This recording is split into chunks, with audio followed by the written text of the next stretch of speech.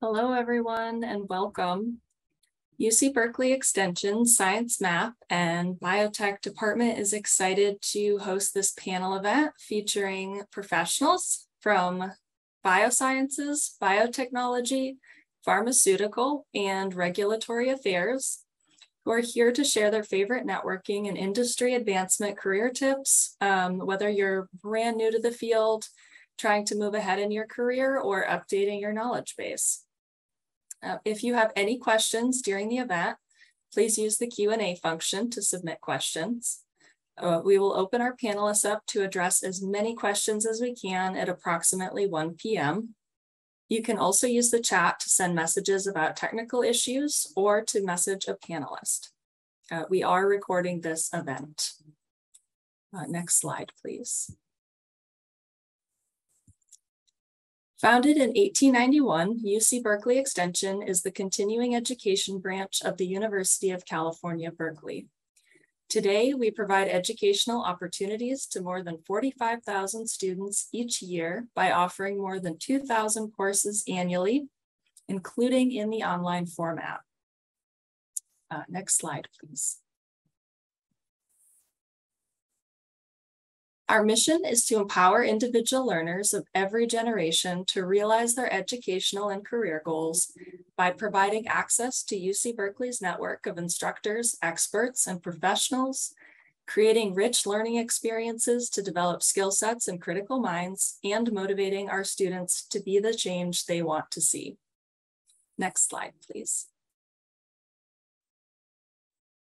To learn more about what we offer, please take a look at our website at extension.berkeley.edu.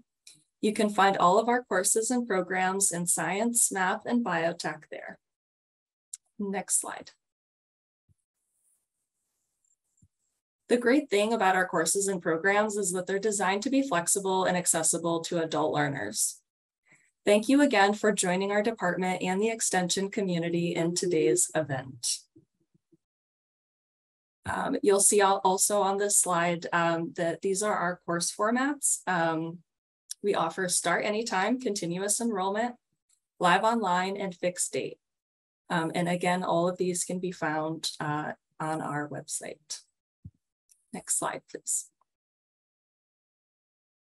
So my name is Erin Gunther, and I am a program specialist at UC Berkeley Extension's Department of Science, Math, and Biotechnology.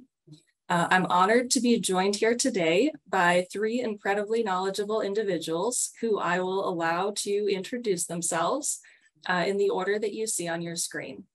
So we'll start with Toby. Well, welcome everybody, and thank you for inviting me to speak. So I have a PhD in molecular biology, and then I went and did a couple postdocs, joined a startup, and then I went into biotech recruiting, and I've been recruiting in the biotech industry for about 18 years. But I am also the author of this book, Career Opportunities in Biotechnology and Drug Development, published by Colson Harbor Laboratory Press.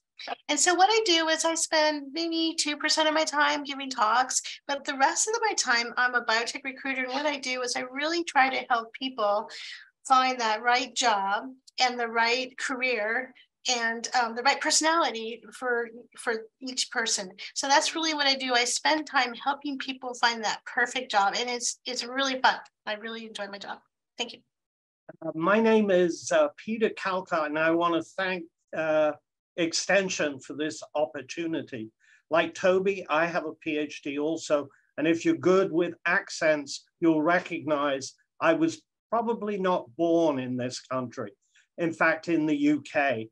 I got educated there. I came over to Canada and the States, and I was a professor for about 10 years. And during that time, I decided to move into industry. And I've had a career spanning 4 decades in industry now, including the last stint for the last 15 years as a consultant. And I work in the drug, biopharm, device industry. And I work with companies ranging from the very large companies like Roche, all the way to companies that I could mention the name that you've never heard of, because they're like 3 or 4 people. And what do I work in? I work in everything from quality to regulatory affairs, to process development, to manufacturing, literally anything they need to get done. I also do some expert work, expert witness work for lawyers in litigation, which is challenging. But the last 12 years, I've been teaching at Extension in some of the courses that you may very well select to take. And that's very enjoyable to do that sort of activity. So I'll hand it on to the next. Thank you, Peter. And as you mentioned as well, you can feel from my accent that I'm not originally from the US. I'm originally from Europe, Italy. And throughout my career, I've been working with a top major pharmaceutical company. Actually, I moved from Europe when I was working with the Novartis, relocating to the US. And in the US, I had the opportunity to work with other company, some name that you may have recognized is Genentech as an example. Right now, I'm in a pharmaceutical company that is specializing in cell therapy. It's part of Gilead, and I'm the head of quality strategy and operation for Kite Pharma. As Pete mentioned, I'm also, as my peer, an instructor of the biotechnology program. Specifically, I teach clinical trial phases and design. And I've been enjoying being an instructor with Extension for the last 3 years. And I look forward to have this session with all of you today. Thank you so much to each of you for being here. So we'd love to hear about your personal experiences today, as well as some of your general tips for people who are considering starting or advancing their career in the field. So I'll start with some background information for our attendees. And Fabio, if you'd like to start on this one, how did you obtain your first job in the field? Yeah, this is a very good question. Actually, I think like everybody, the first job is just by accident. So what happened is that my background, I'm a chemical engineer. And what happened, I was working at the beginning of my career in the oil and gas field. But then there was an opportunity to move through this oil and gas line of work to the biopharmaceutical industry when there was the swine flu, epidemic, or I don't even know it was a pandemic, right? So there was an urgency to hire more and more people in the vaccine business. So at the time, I was working in Milan in Italy, and I had the opportunity to interview actually with the Novartis that was making the flu vaccine specifically for the swine flu in Italy. And there was an opportunity to move over there. So it happened by, I would say that it was not engineered, it just happened by chance. But since then, I enjoy this line of industry. And, I think I'll never go to other type of industry. I think the pharmaceutical or biotech industry is the sweet spot for me because the fact that helping people and, the product per se saving life is something that is the most rewarding piece of my job. I can jump in there. I actually started in the biotech field before the name biotech was actually used. In fact, it started in my PhD work in England, and I went to work at a government research lab, which was affiliated with a university. And so my PhD was in microbiology and its application to producing proteins by a variety of molecular techniques. So I started in academia, and over time, as it's evolved into industrial applications, which become commercial. So I literally stepped into it fresh out of college, even before it was called biotech. Wow, that's impressive, Peter. So yeah, when I finished my postdoc at Harvard and I wanted to go to industry, so you'll find out that the biotech industry is very volatile, just like the tech industry. And when I was applying for jobs, it was right during the .com era where all the venture capitalists were giving money to .com companies, and they were not funding the biotech industry. And I just started applying for jobs, and I very fortunately landed and found a startup that just was a great match for me. And I worked there for 3 years. It was a lovely experience. And I was on the corporate development side, so helping with the fundraising. And then I went into executive retained recruiting, and that was super, super fun. And again, I applied for jobs and I interviewed a lot of places, and I picked the place that was the best match for me. And then I quit my job and wrote the book. And then I started on my own recruiting independently. So. Thank you so much. So as a follow-up question, can you tell us how networking has played a role in your career development? And Peter, we will start with you. Okay, well, actually, once again, I'm going to tell you the story. It started very early. And in fact, when I was an undergraduate, I think I was about 19 or 20, in like 1 year before graduation, I knew I wanted to do a PhD. I happened to have a lab partner who was, I'll call it a mature student. She was somewhat like 40, which seemed incredibly old to a 19-year-old. And she and I became good friends there. And she got to know me and knew my personality and the things that I was interested in. And she said to me, you know who you should get a PhD with?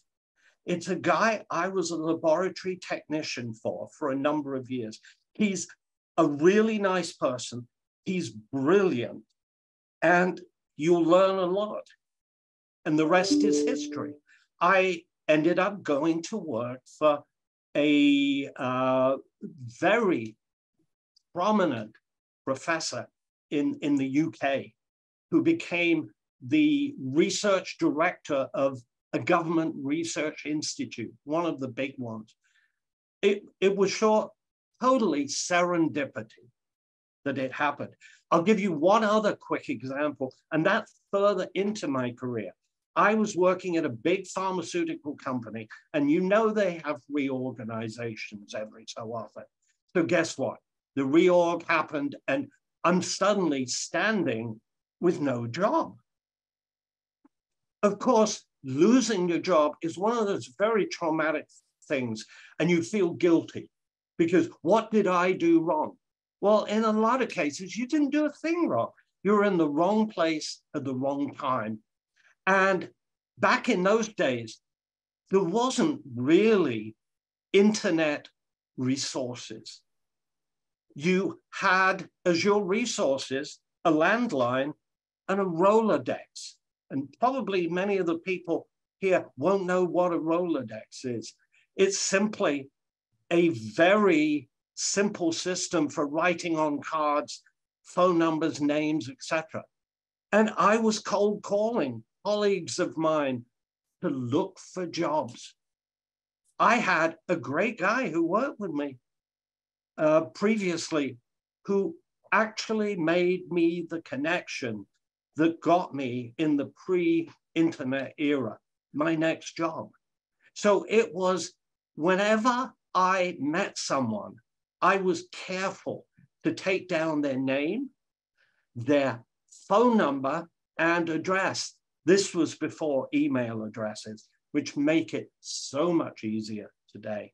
So it's everybody that you contact, you may not know whether they will be valuable in the future, but take that information, store it. It may help you later on. And I'll be happy to share also a story about my latest job, how I landed. I started at Kite 1.5 years ago. And before I was working actually in the Bay Area, and now I relocated to Santa Monica. And how this happened is that I was organizing a network event I volunteer for an organization that is called Parenteral Drug Association. I was the former president and treasurer of the Bay Area chapter area. And I contacted a couple of people to be in the panel, like this panel. I was contacting people, hey, I think you would be a great fit for this panel. Why don't we connect and talk about that? And one of the person that I contacted is my current boss. So we start to talk and we say, what you do? And he was asking me what you are currently doing. And I was sharing that, I'm a chemical engineer, but now I work in finance. And he was looking for somebody that had a little bit of everything in the biotech.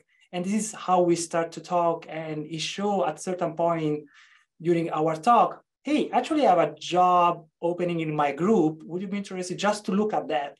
And say, well, okay, let's see after the panel. If you come to the networking event, we can continue our conversation. So networking, I guess it's as Pete was also mentioning, as a very magic power, because by serendipity, sometimes you cannot plant something.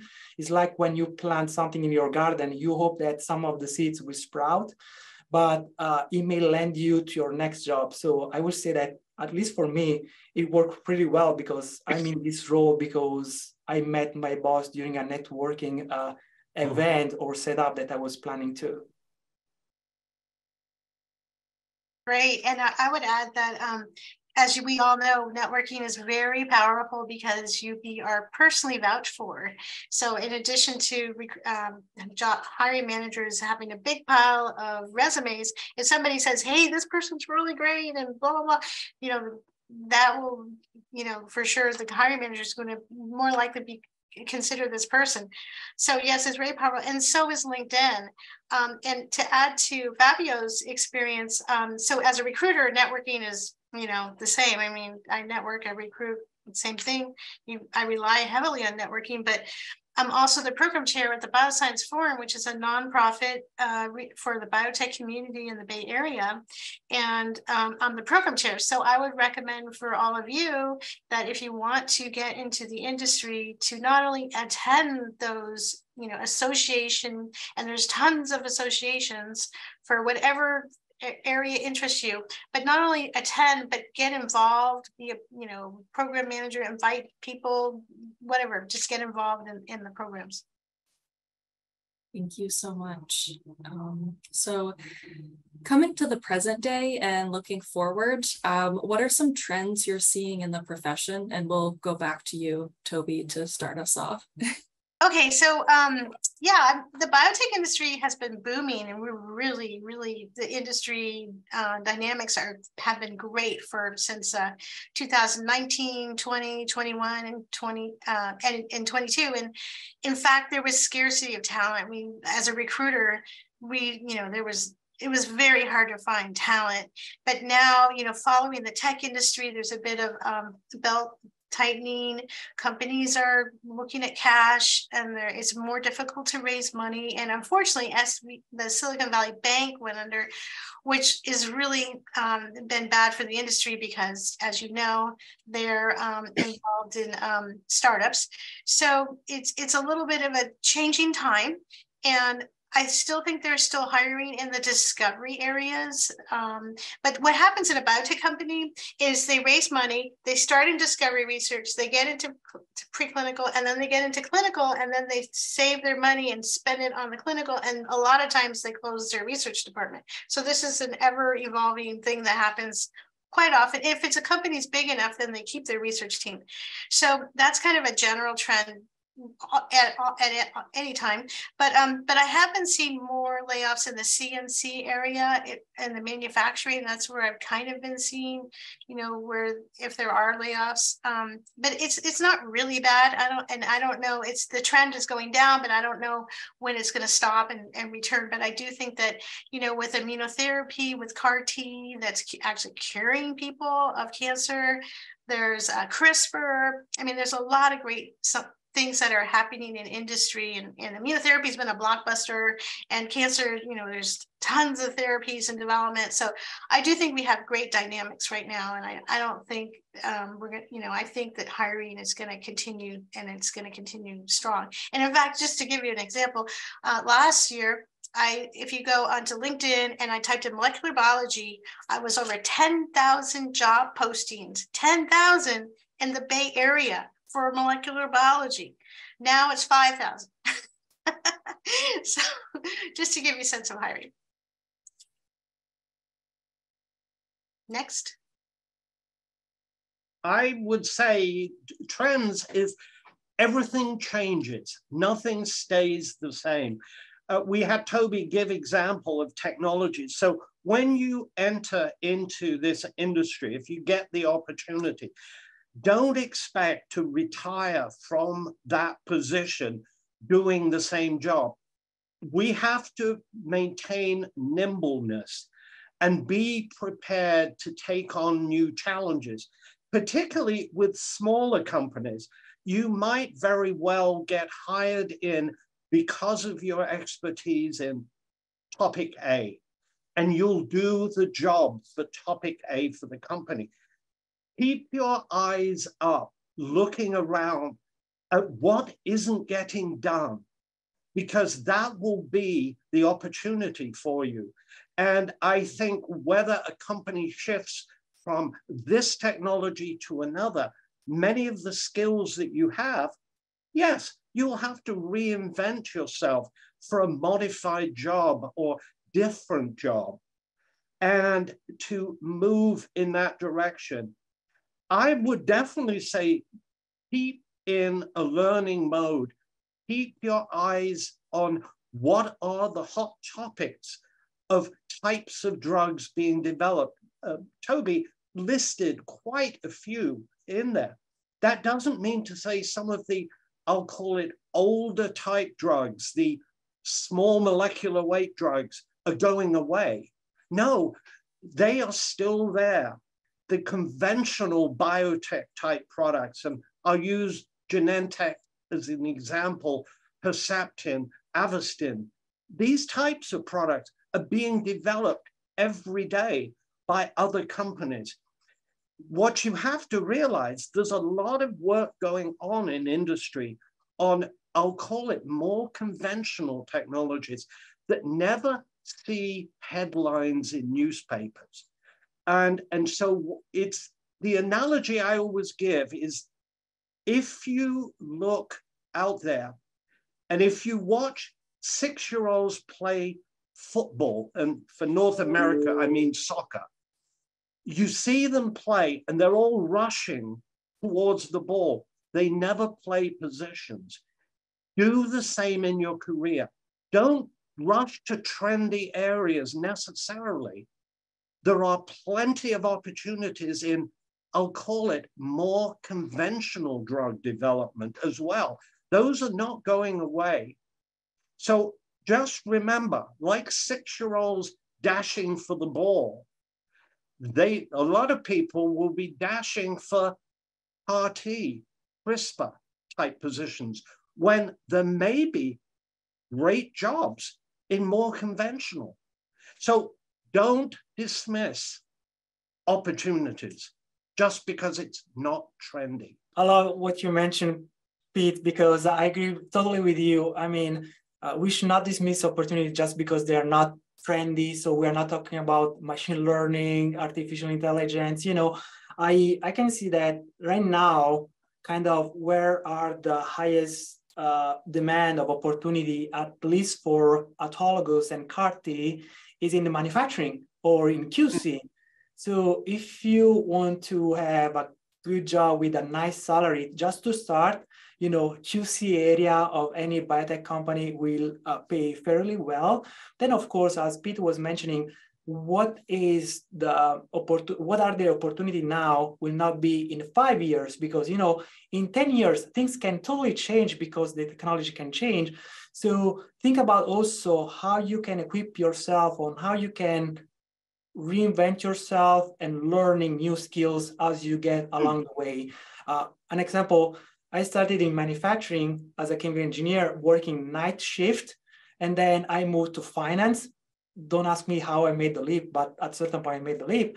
And then now I'm back in the quality organization. This is, you know, you need to go with the flow and stay on top of what's happening right now in your space, so to speak. So that being said, a follow-up question. What are some careers that people can pursue when starting out in the industry? And where are you seeing, I guess, growth opportunities within the field? And we can go back to you, Fabio. That's a good question, because sometimes it depends where we see ourselves, maybe ahead of time, 10 years, but it's a difficult projection. What has been my experience is that I would say that a good entry point is at the bench or is in manufacturing, because whenever you will be, you know, a CEO or a VP, you always remember that feeling and the work that you had to do at the tactical level, working in the manufacturing, in the night shift. I always remind people that I started my career working also in the night shift in Italy, production. So when we have this dialogue and conversation about manufacturing organization, there's something that I can be part of. So don't be worried about gets your hand dirty. I've been exposed to several entry level, so to speak, students that they were looking for a job, and they were looking for, I'm not saying a director or a VP role, but you know, almost there. And I was mentioning, well, you first want to start, you know, as an associate, maybe in manufacturing, in the QC, and then after a couple of years of experience or less, depends on the opportunity, you will move up. But don't be afraid to, you know, the usual, get from the basic, you know, learn the basics of the industry and then move up within the organization. That's my best advice that I can give. So I can jump in there. And I think that when you're ready to move into this industry, the first thing you have to do is ask yourself, what skills do I have? So typically somebody fresh out of college, you've got a little bit of lab experience. You have either a chemistry, an engineering, or a microbiology or biotech experience. So think where your skills are. And just as Fabio said, the first entry positions are often utilizing those skills. One good example can be in a manufacturing for engineering. It can be in process development, either with engineering or biochemistry background. It could be analytical development if you have a chemistry or micro background. And those become the initial steps. And that's how I transitioned from academia, where I was a research professor who taught. And my skills at that point were running labs. So my first job in industry, I was brought in because of my micro and biochemistry background. I got a job running a pilot plant to manufacture material under GMP. And I jokingly say, I didn't understand what GMP stood for. I had to learn how to spell it first, never mind what it meant. But I used my skills, and my career has been a constant learning. I moved from that experience using my biochemistry to analytical development. It's learning what you're good at, using it, and then learning more so you become broader, so you actually can step into the next job. We're not looking for revolutionary steps for most people. It's incremental steps. So in mine, I went from manufacturing, process development, into analytical development, to QC, to QA, to worldwide head of quality for a company, including regulatory affairs.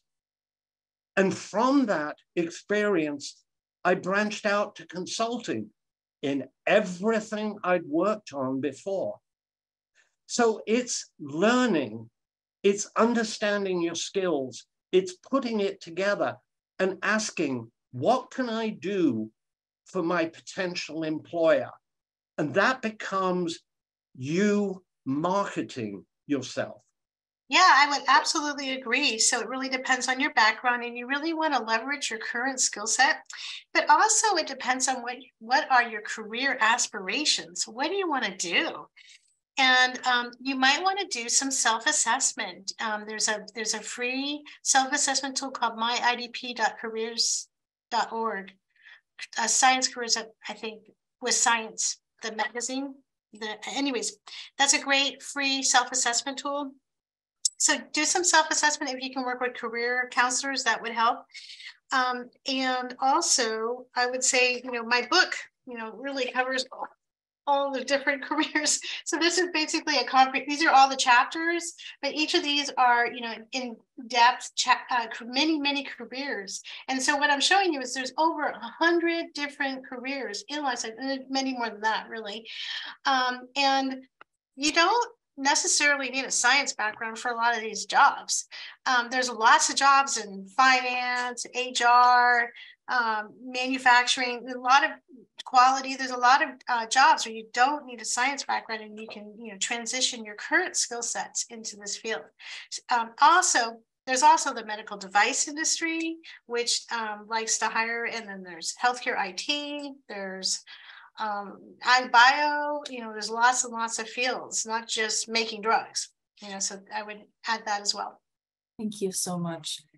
So moving on to our next question, what are some of your favorite networking tips for someone, in the process of job searching? And we'll start with you, Peter. Yeah, well, I gave some examples of networking, and if you ever get to know me, the one thing you will find out about me is I love to talk to people and I love to listen.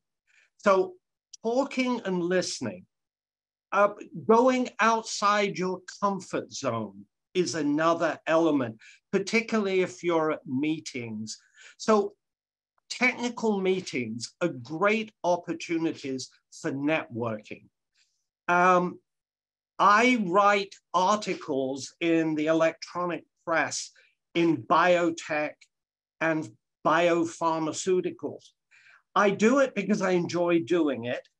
And editors like me because when I predict I will produce an article on time, I've never missed a deadline. And so they come back to get more. This serves as a networking tool for me because it gets my name out.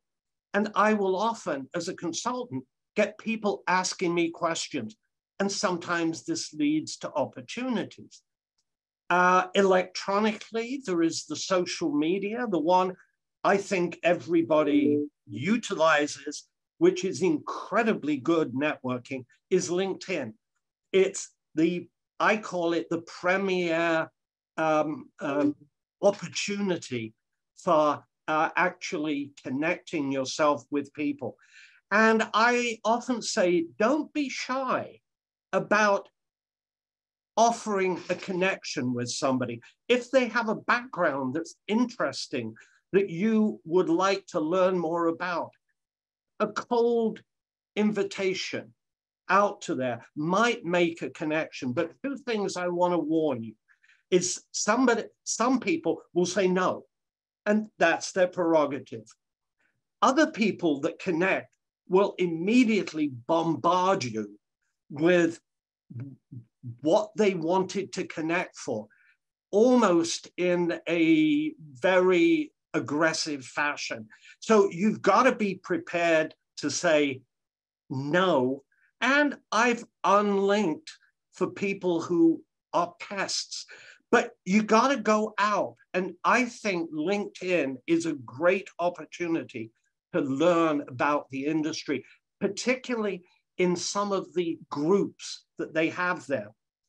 I use this connection tool if I want to get some opinions, and I may pick from my connections, and I have over 3,000 now connected with me. I will go in and select maybe 10 or 15. If I have a technical question I want to get an answer for. So I'll have a client who wanted to know who are the good contract manufacturers out there. So I send a message to my connections. So which are the top 3 CMOs for the following technology? And which are the bottom 3 CMOs you wouldn't touch at all? So and I get a 95% response from people I ask these questions. In many respects, I am saying, you have expertise, can you help me? And people love to help people. And so you'll often find these people will respond and they'll be very candid. I would definitely say those technical meetings, don't be shy of going up and introducing yourself, giving the business card, etc. Because you never know, that person might be the secret link for a question you have or an opportunity that may come up. Another networking opportunity is people you run into on a daily basis. During my career, which has spanned a long time, I've had hundreds, if not thousands of people who've reported to me in my organizations. And I like to believe I've been a good boss. And the reason I say that is I get clients who used to work for me when they were junior.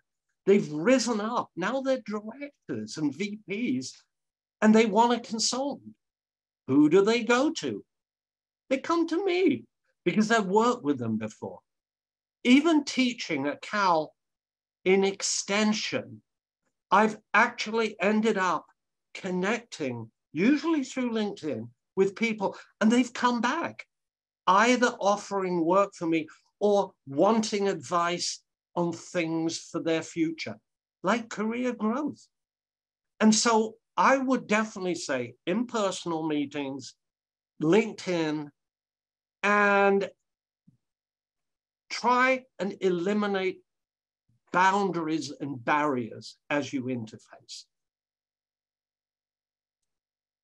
And one of the tips that we'd love to share with networking, especially if you're early in your career, is not just attend the networking event, but kind of be a player. What I'm saying is that this networking event don't come all of a sudden by themselves, but there are people that put them together. As an example, I am organizing some of these networking events, and I always look for volunteers, right? Because it's a volunteer job. So be able to support those networking events, and then having the conversation, as Pete was mentioning about, with different people. You can introduce yourself during the network event, saying, yeah, I helped the organization to put this, I was working on the marketing or whatever, and it creates you that potential kind of connectivity that the person that you're working with can reflect on the good job that you're doing on the networking event, so can start to establish those links. So, I mean, it's good to attending networking event as an attendees, but if you want to stand out of the 1,000 people that are attending networking events, you know, you want to show how you are contributing to the event and to make that a successful event.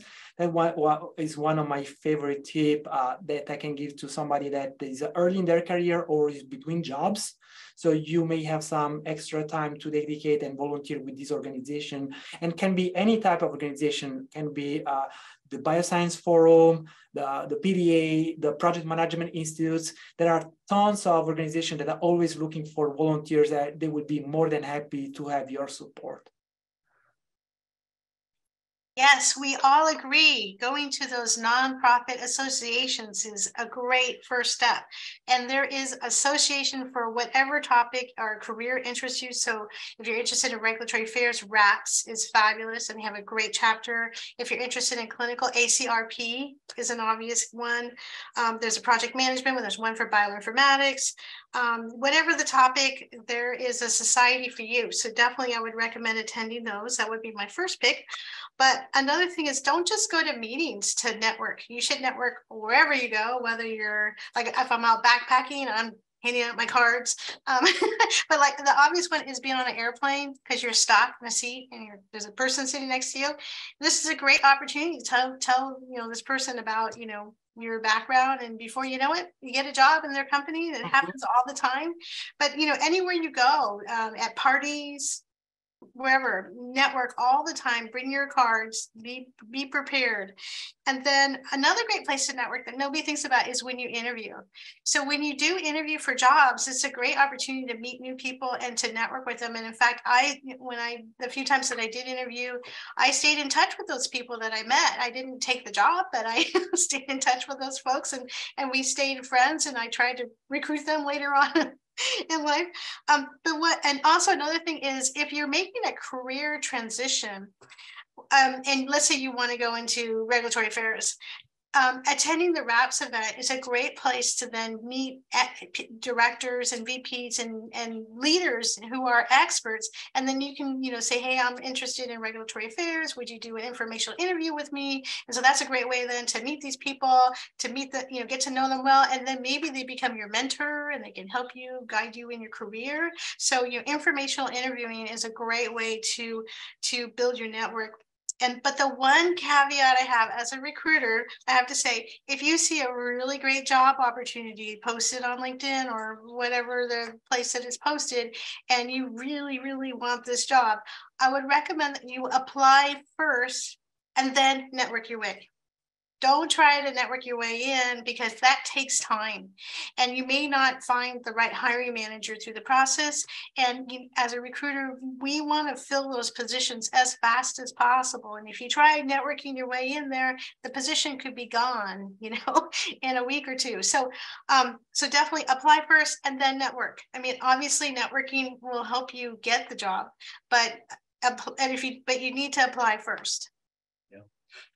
Erin, if I can add one extra comment of a topic which has come up, and this is, you should look at networking as investing and volunteering as investing. Don't immediately think you're going to get a return on that investment in the minutes or hours or days. Often you're investing out there without the knowledge of whether anything is going to come of it. It may not be a high percentage of things that come, but if you don't invest, I can guarantee no opportunity will come automatically. So you're investing, you're building up your credentials out there, and getting it out into the world, so that if people notice you, then when an opportunity comes up, they think of you, that sort of thing. Yeah, speaking about the Silicon Valley, analogy is raise money when you don't need money. So what advice do you have for job seekers to stand out to potential employers? And we can go back to you, Toby, if you want to start us off. Yeah, great. So the best way to stand out is actually to be a good match for the opportunity. So the company's looking to hire people with certain skill sets. And so if you can line up your resume and match the same skill sets, they're going to say, oh, this person's very qualified. I'm going to consider that person. So that would be, the obvious thing. And then the other thing that I've seen happen, this is kind of rare, but perseverance. So a lot of times companies are hiring and then the hiring stalls for whatever reason. Maybe they have a reorg or I don't know, something happens. And then, and the position is still on hold. Reach back out and show your interest. say, you know, I really, really like this job. I really want to come here. So companies love to see that you're interested. So express interest in the opportunity. Tell them how much you really want to work there. I can jump in on this. It starts off, the first thing I always say is have a strong, I call it package of resumes. There's no such thing as a resume. A resume has to be tailored for what you're looking for, unless you're very narrow in your field.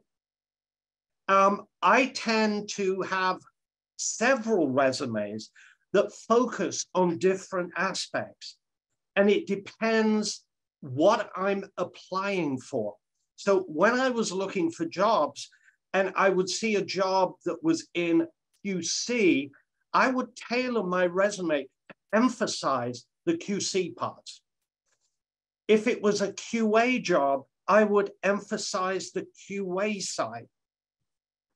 The other important thing is look at the level of depth you have on it. If you're a person without a degree going into the job market, it may be very appropriate to list your skills as Microsoft Word, Excel, PowerPoint. But once you've been in the job market for a while, these types of skills are assumed for everybody. It's only if you are an expert in some esoteric software that almost nobody has heard of, that may be the only time when you would put that as a skill. So if, for instance, you had 5 years experience running QC labs, don't put Microsoft Word or Excel. It gives the impression of you're a very low-level thinker. You must assume a lot of the skills that you have are expected. And it's not something that makes you stand out. But I think the key that Tony said, it's the match between what the job is and what your skill base is. And that's why I advocate for perhaps tailored resumes for different types of jobs. That becomes very important. In other words, read what the job is and ask what my skills are, and be prepared to recognize maybe you don't have all the skills. I'm not advocating you put a black box warning on the bottom, I don't have the following skills. Let during the interview process it come out, but do your research before you go there. So you can say, I don't have experience, but this is what I know about it. And I think these skills may help me in fine-tuning. Most people hiring don't expect you to be 100% fit for everything in the job. What they're looking for is somebody that's a good fit for the majority, but somebody also that you have confidence will be able to learn, assimilate, become expert in that given time in the job. I agree with spending time to work on your resume, specifically, custom tailoring it to the job opportunity. And sometimes it can be a struggle. So maybe if you have not done this before, there are amazing professionals that can you help out with work on your resume. So seek also for these professional advices, and then of course, as you are going through the job description, open the job description, read through it, and as Peter was mentioning, so see where in your resume or different type of resume that you may prepare, which one is the better match, because the first goal is to get an interview, right? So, and the majority of the time is through sending your resume or making the application. And after you are in the interview stage, listen and ask questions to the interviewer on what the person is really looking for, because in a, you know, as somebody that also seek for people, I have maybe 10 or 20 requirements, but of all these 20, what I'm looking at are specific 5.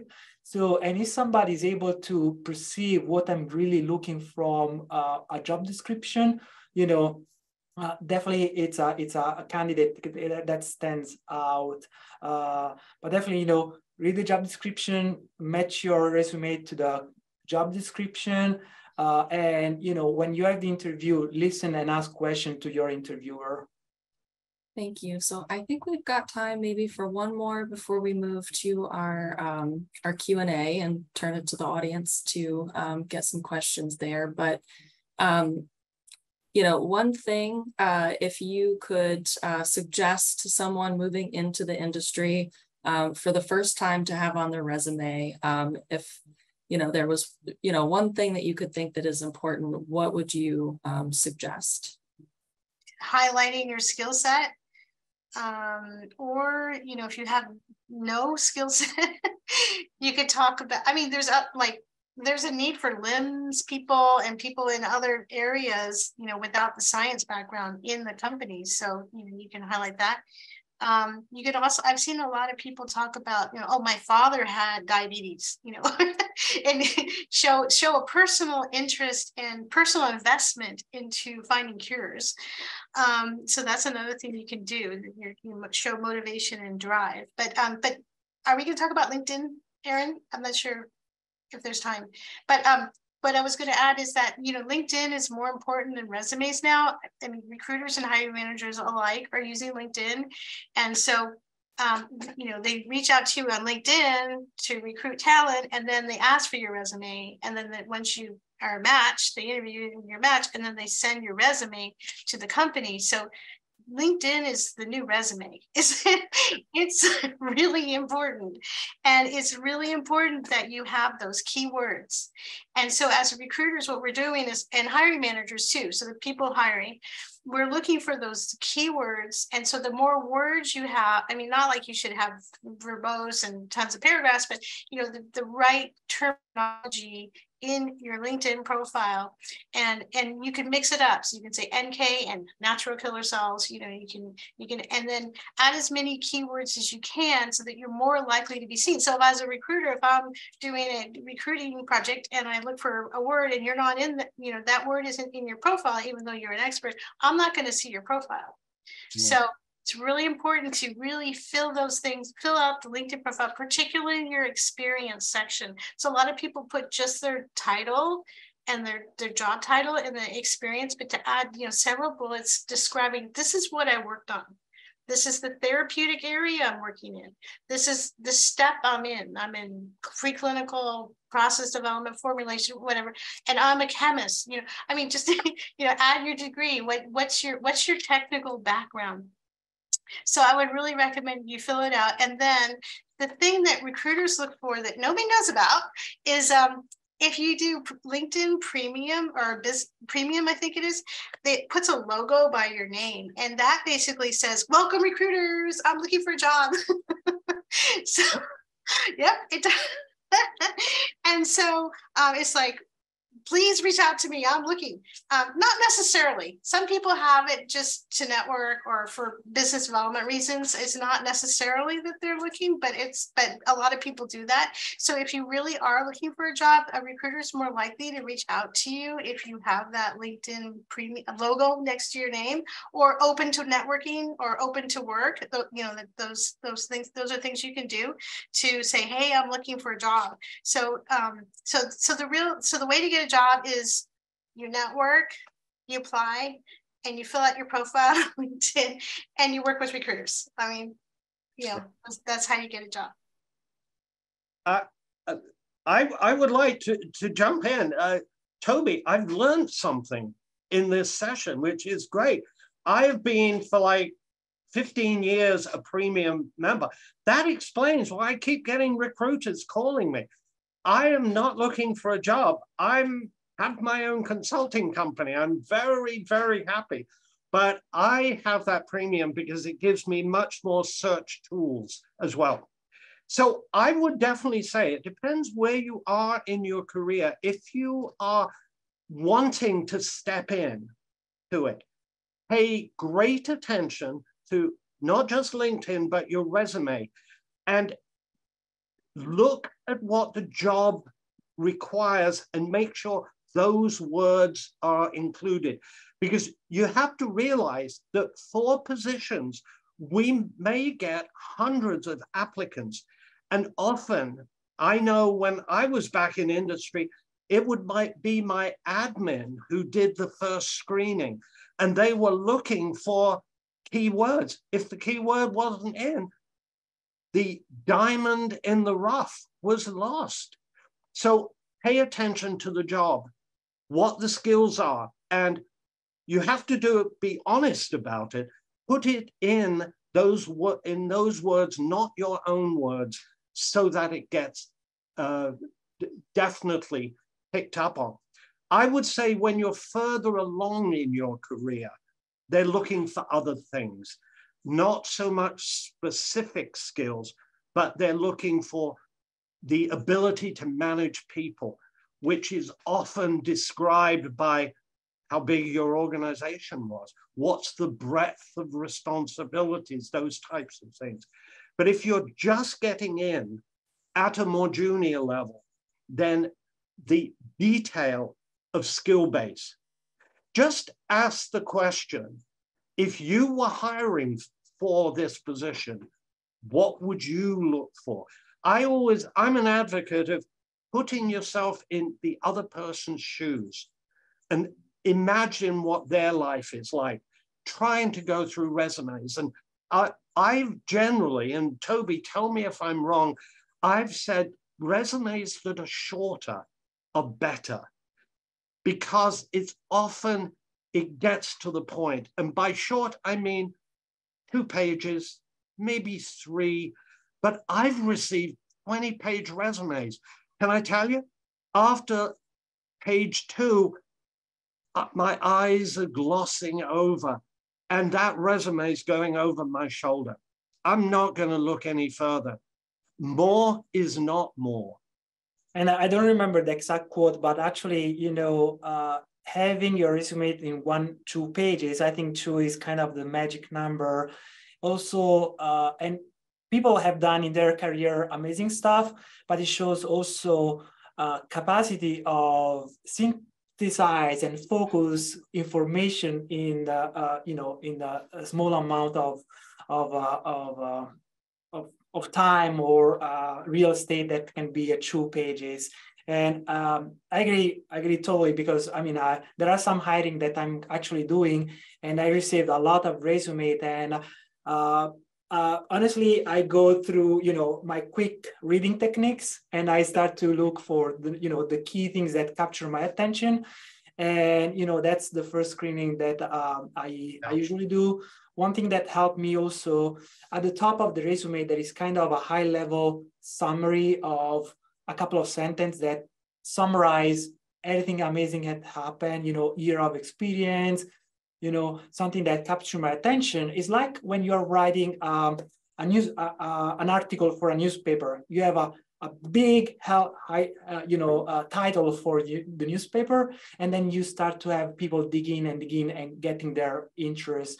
But I agree with what has been shared about those great tips. Thank you so much to our panelists. So this is where we will turn to the Q&A portion of the event. So you can use the Q&A function to share your questions with our panel, and we'll answer as many questions as we can. I saw one question about moving from Europe to the US.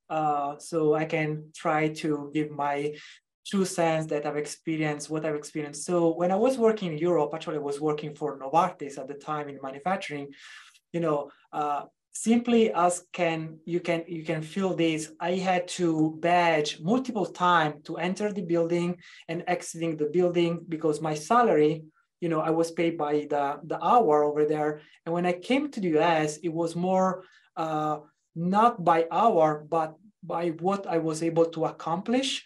And basically, it was more set by my kind of way of working. I don't really, count the hour that I'm working on something as far I can accomplish that. So this is one of the great things that I notice about the difference between at least my experience in Europe to the US.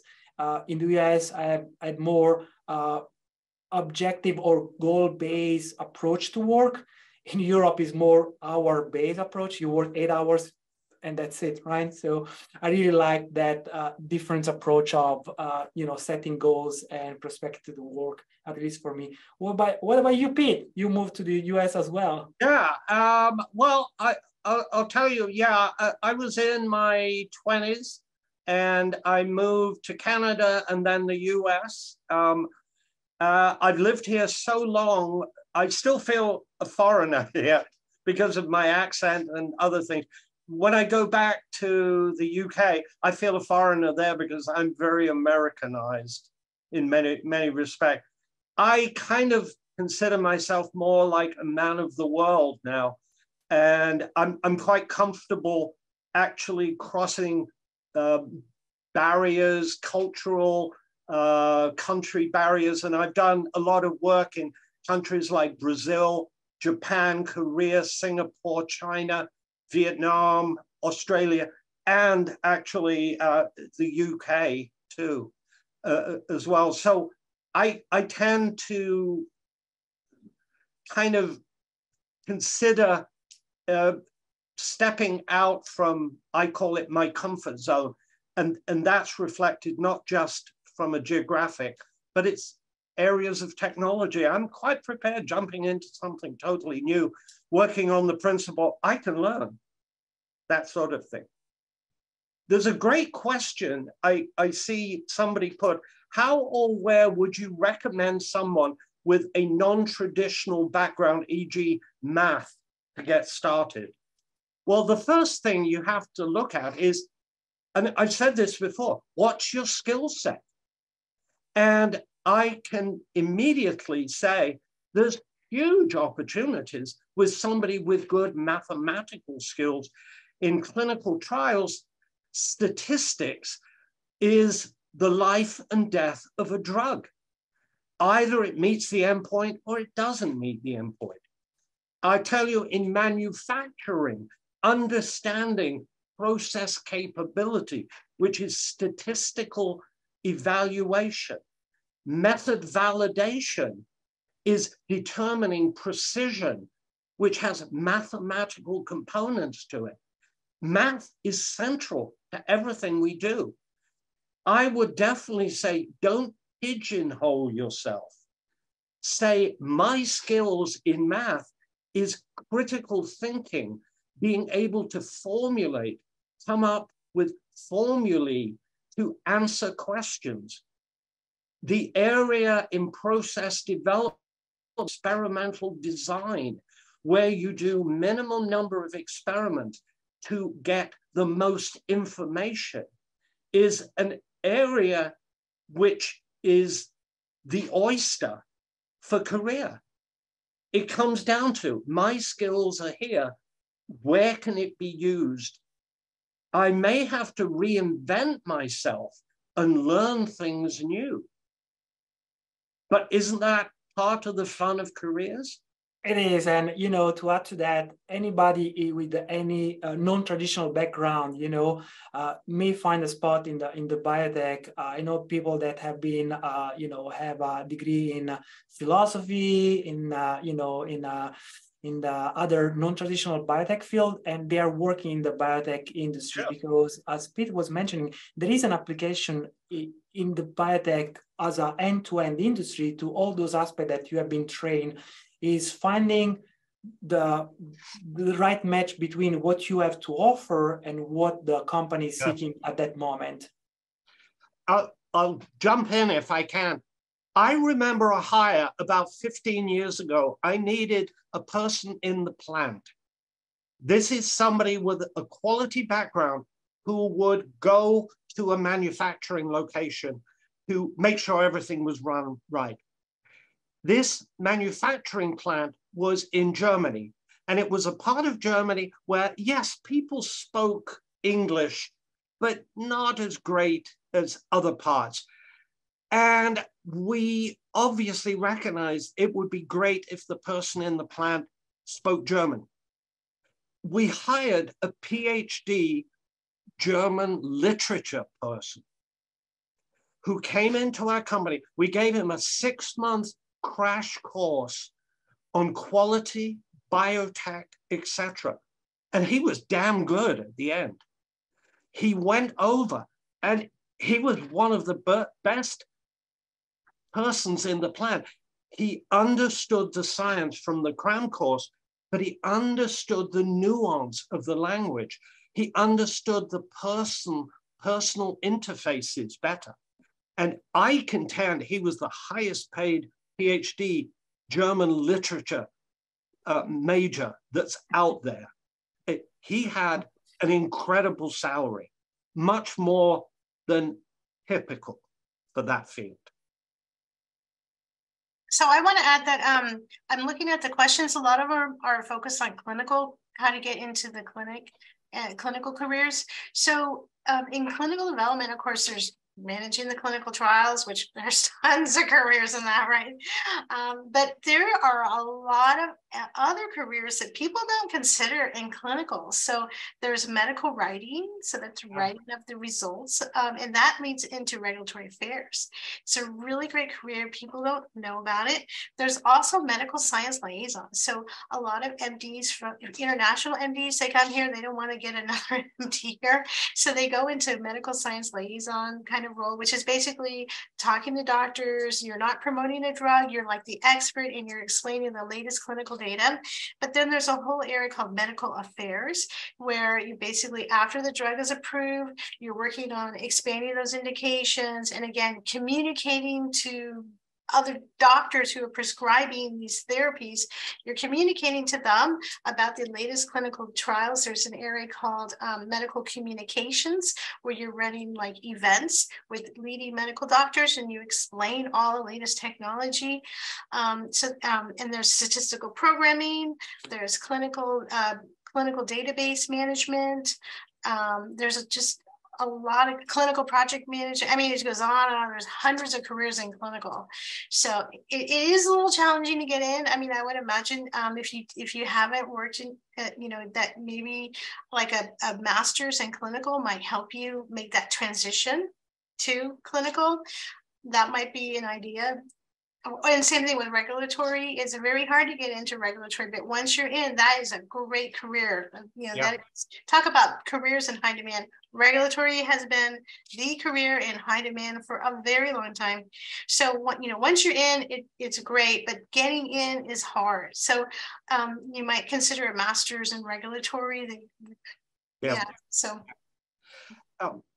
I see about 3 or 4 questions that have a common theme. This is a sensitive topic. And this is often people who come into this country from abroad. And they come in with credentials from their own country, which are very good. I've actually run into many of these people taking the classes that I teach in extension. And the typical person is somebody who's come from one of these countries. They've worked in the industry there, but when they come to this country, they apply for jobs, they never get interviews. And the problems that you run into with those people are something like threefold. The first one is often the resume is not written in a fashion that encourages somebody to read forward and delve further.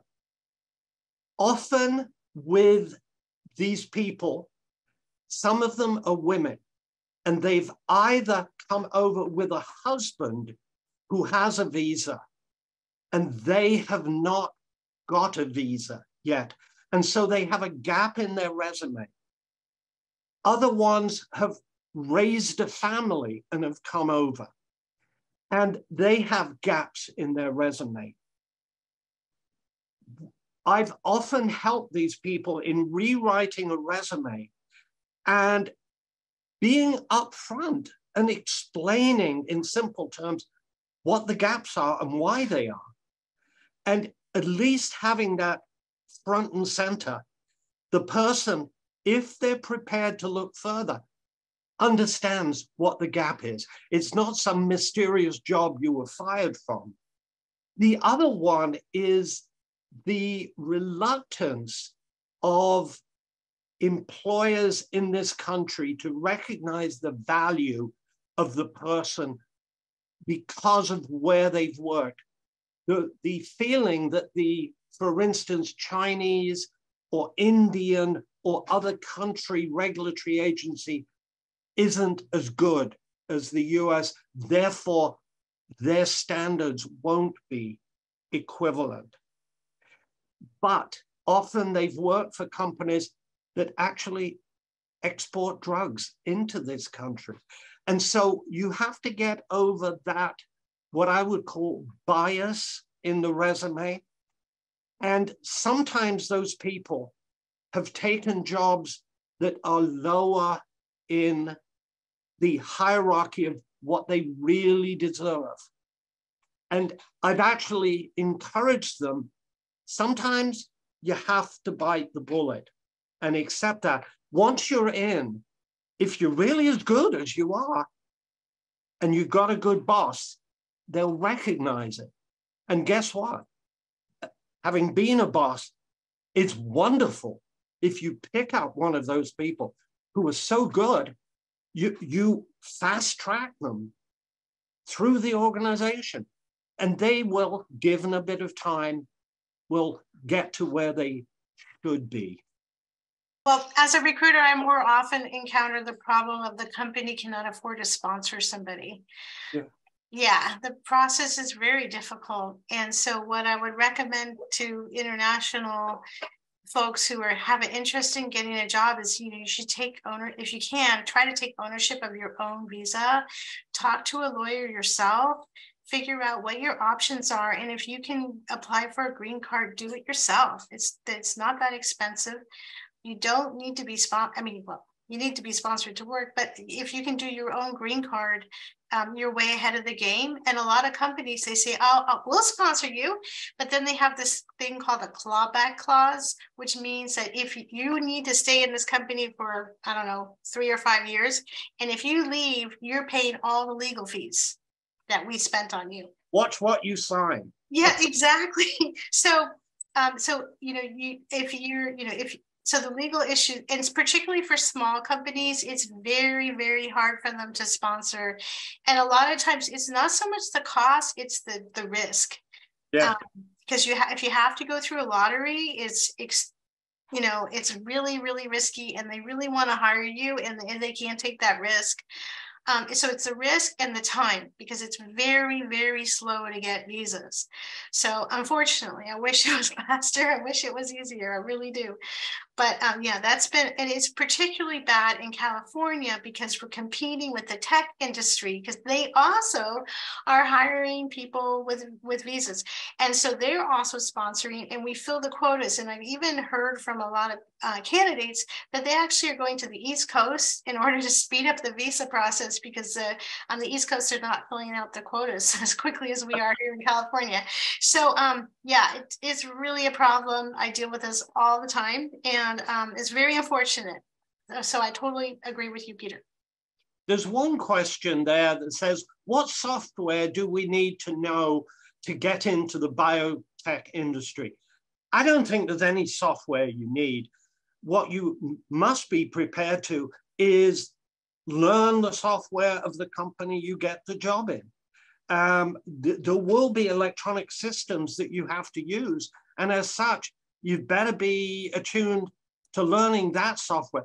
I'm not aware of any software you really need to know, except I would say, obviously, and I'll go against what I said before, Microsoft Word, Excel, PowerPoint, those types of things, and maybe Zoom might be useful.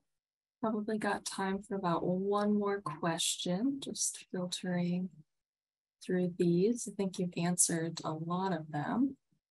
There's one right at the end, or near the end, and it says, any advice for older candidates switching careers I'm from legal and research trying to move to RA. I actually know this person. He's taken one of my classes. I would definitely say, as I said before, look at what your skills are. You've worked in the legal area. You've been involved in research. Look at the skill base in the legal profession you have. And that may be, if in fact your legal is litigation between companies, this may be pharmaceutical companies or device companies. This may be the avenue to tailor your skills into moving into a company in a function that can build on your work experience. Initially, you might go into the legal department, but if you have those skills that may be applicable to more regulatory affairs, then that may be something with courses like Cal offers in the certificate program. It's building your portfolio of experience and skill base so that you can meet those job requirements. And I know the older we get, that there is a thing called age discrimination, or it appears that way. Although I must say, I've not consciously ever run into it myself, particularly as a consultant. Actually, as a recruiter, I like older candidates because this industry, it takes so long to understand all the many, many nuances, and it takes so long to understand how to do a clinical trial or to manufacture stem cells that I personally like age. The older, the better. But seriously, I do. And so, I like that. But however, I would say that, if somebody wants to work at the bench and they, they're very seasoned, probably not right. I mean, usually the bench, research associate level, they're usually fresh out of college or fresh out of a master's or fresh out of a PhD. And then, they're working with their hands and they're running around and doing the cultures and doing this and this and this. So, but in general, age is good. I mean, in this industry. I'd like to follow on from what Toby just said. I'm actually working with a very small company in the Bay Area where they had no quality department. So I was a consultant hired in. They needed to do QC. Guess who rolled their sleeves up and was doing the microbiology on the bench for them? It was me.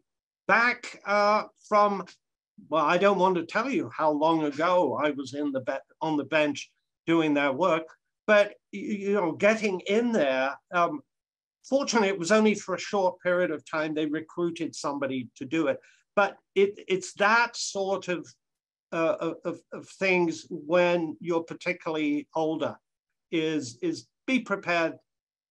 Whatever's needed, help out.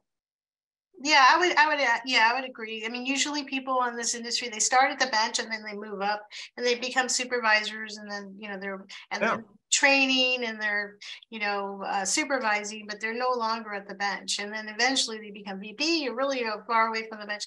But it used to be in the tech industry that 50 was the new 40, 40 was the new 50. Is that, do I get it right? 50 is a new 40.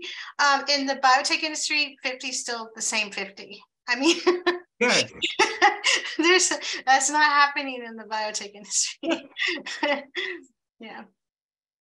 Also, I think being somewhat older on this as a consultant, I have an incredible working relationship with the CEO and CTO. And if I think they're full of it, I tell them. And they're actually quite happy to hear that from me, especially if I explain why. So yeah, it's quite opportunity out there. Let's say that. Let's see other ones. And one thing that I want to share, if you are looking for a job or something and you don't know where to start, I think one place that you may have had the perception that is a good place where to start because you can gain knowledge, but also the insights of the wonderful people that are involved is the Berkeley Extension. So all the instructors, they have been in the industry for a while, they have an extensive networking. So if you really don't know where to start, maybe taking a class, a certificate program at Berkeley Extension can be a good place where you can start if you don't know from where. There was one simple question, and maybe Toby could answer this one. Should I put a picture on my resume? Somebody asked that question. So that's a European thing. They put it on the resume, and actually that's going away. So you don't want to bias the hiring manager. We don't want to see your picture. But you can include it on LinkedIn, and you really want your LinkedIn picture to be professional. You don't want to be drinking a beer or something. Yeah, but no longer, no, we don't want to see pictures on the resume. I mean, it's not a deal breaker, but it's not really commonly accepted in the United States. So we are about at time. Thank you so much to everyone, to our panelists and also to our audience for being here.